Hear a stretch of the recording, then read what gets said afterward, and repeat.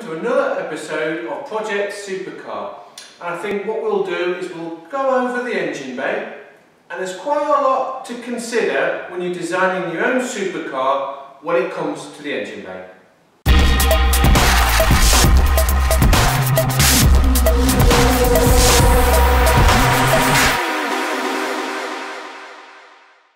Well, as you can see behind me, the tent's gone. I had a bit of a disaster with that, but enough of that. Let's have a look at the prototype.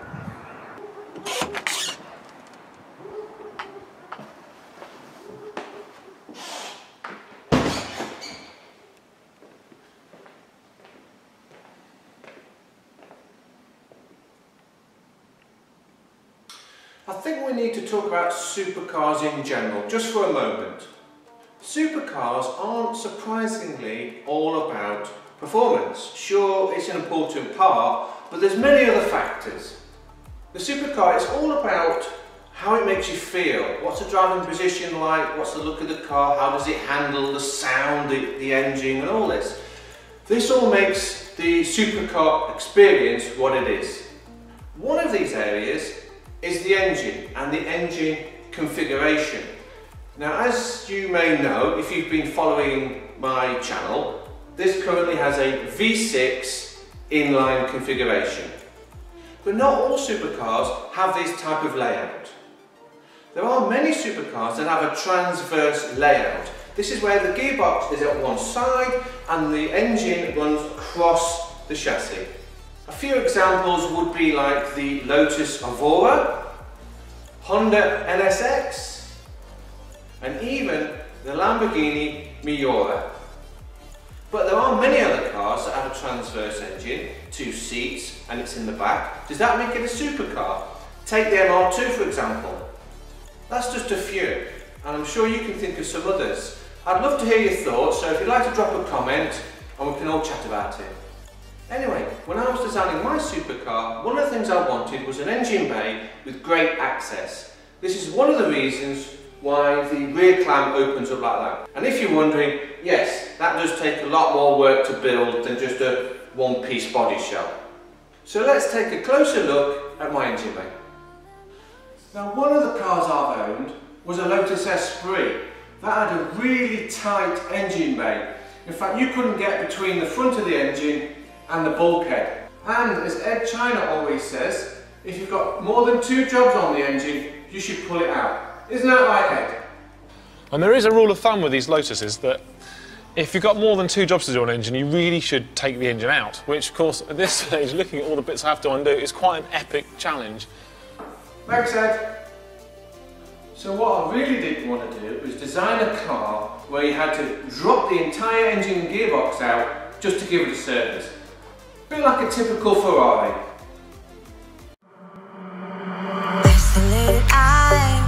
A messy mind.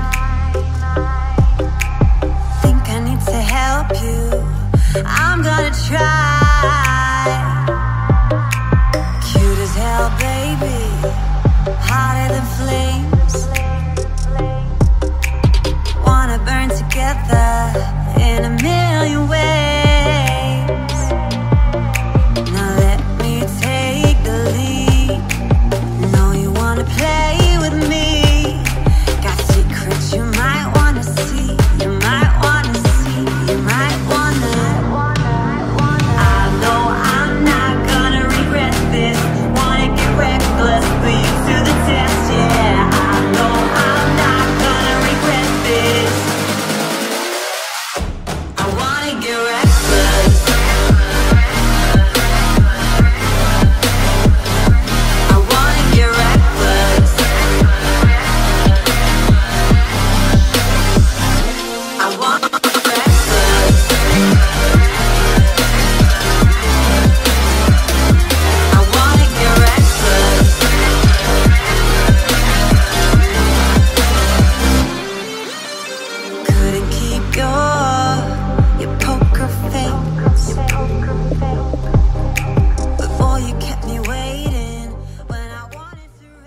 As you can see, there's an Audi V6 in there, but it could be any V6. Say the 300ZX, that's another car I owned, where the engine bay was incredibly tight, but once you pull the engine out, it's a fantastic engine.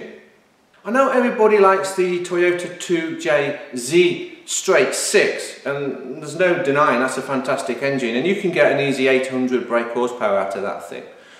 Well, a lot of people don't know is the 300ZX engine had forged internals, and you could get about the same amount of power to one of those as well. However, working on that engine in the car, the actual Nissan 300ZX, was tricky. Here's a quick video of how to pull the engine out. Take me in slow, breathe me in and let me go.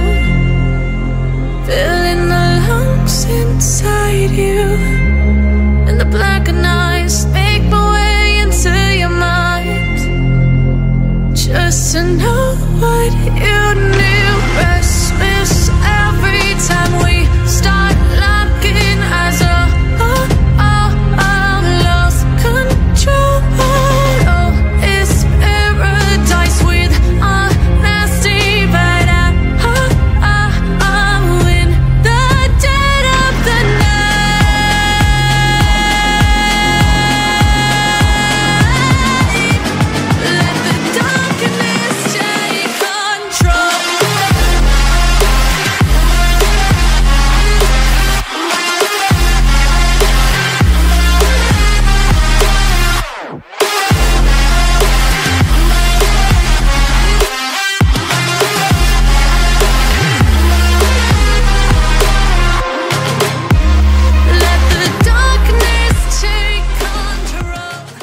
V6s are great, but I made this engine bay big enough so I could put a V8 in there, and maybe even a straight 6. I might need some of you lot out there to give me some measurements. So if you've got some measurements of, I don't know, 2JZ, drop in the comments.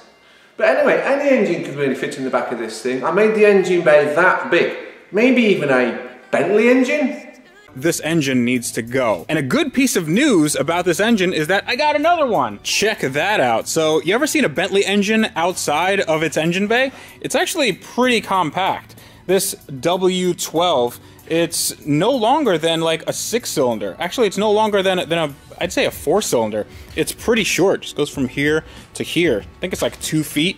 And it's really compact. It's really wide. Oh yeah, that's gonna be easy to install. So this is a 2006 Bentley Continental Flying Spur engine, and it should be identical to the one in the Continental GT. If you know any good combos, you know, engine plus gearbox, and any companies that have actually developed a mounting bracket, plate, call it what you will, clutch assembly, leave a comment down below and I'll check it out and maybe talk about it in future videos.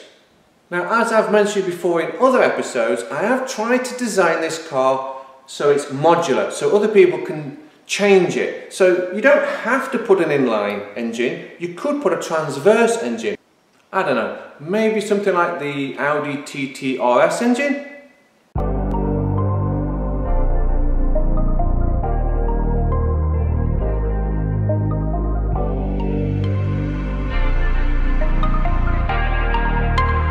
Brian Little. Japan.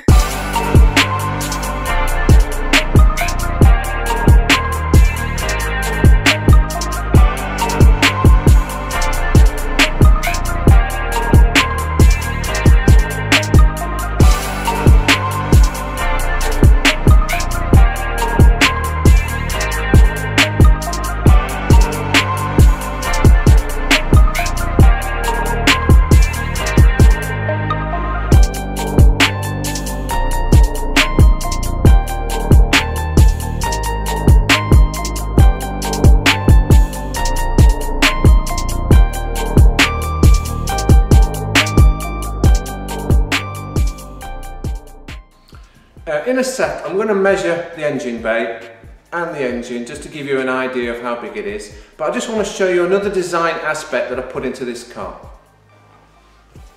I hope I can get this on camera for you, but one of the design aspects I came up with is I thought it'd be a good idea to have a removable panel in the bulkhead so you could get to the engine. So what you do is you tilt the seat forward like this.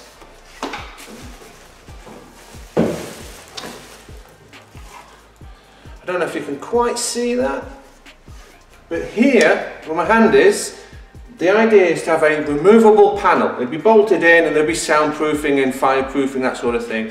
But you would undo it, pull it out, and then you can get to the engine. Take a quick look.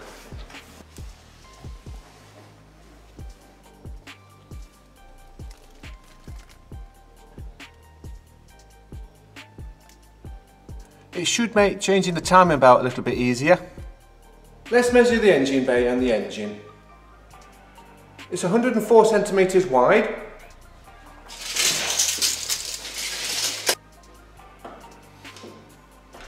And it's 136 centimetres long. Okay, let's measure the V6.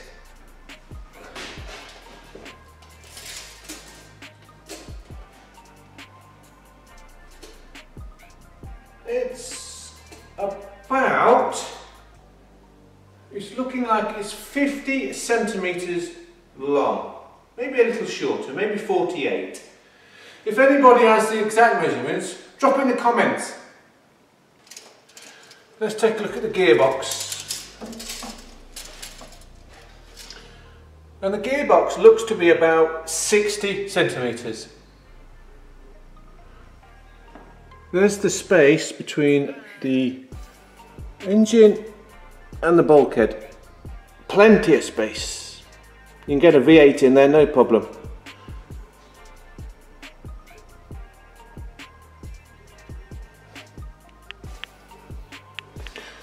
If you really do need more space, you could modify the rear chassis so the gearbox sticks out a little further. Say if you want to use a Porsche 911 gearbox or something like that. In fact, I might be redesigning the rear chassis anyway on the turbo chassis. I might be putting a rear diffuser on the back of this thing and some other slight changes. But we'll get into that in another episode. Let's take a look at the 2.7T. Just see how long that is.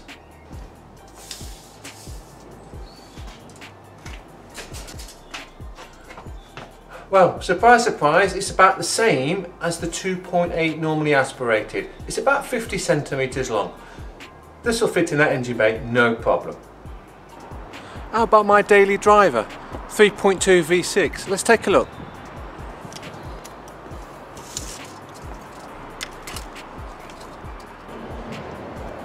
This one looks even shorter than the 2.7. The plastics is getting in the way a little bit and some of the hoses, but it looks like it's about 48 centimetres. So now I've got my engine size and gearbox size, and I know my wheelbase, and I know my driving position. That's how I managed to work out how big to make the engine bay. The 2.7T should easily fit in here with plenty of space for some big turbos and intercoolers.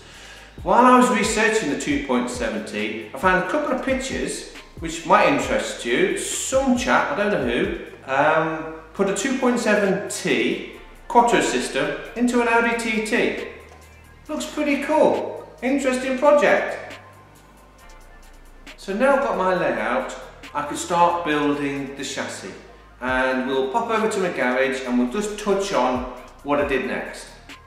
So now I've got my measurements, I know the size of the engine, gearbox, driving position and my wheelbase, and I know how wide the engine bay is going to be. I can start piecing the chassis together. I originally used the donor car's rear shock absorber for mock-up purposes. Now because the suspension brackets on the chassis are considered critical, I decided not to try and make them by hand because I just don't have the equipment to do that. I had them cut out via water jet. Once my plates were delivered and I had all my steels cut to the right length, I tack welded everything together. Once everything was tacked together, I could then fully weld it up. But I had to stitch weld it. So what you would do is you go from one corner to another in a diagonal pattern, just doing small stitches at a time.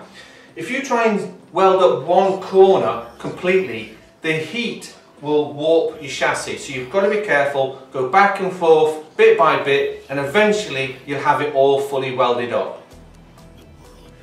Once the chassis was all welded up, I thought it was time to get some custom coilovers made. And once they were done, the rear part of the chassis was pretty much done. But I think in the next episode we'll have to cover the engine mounts and some engine bracing. So for now, I think that'll do. See you in the next one.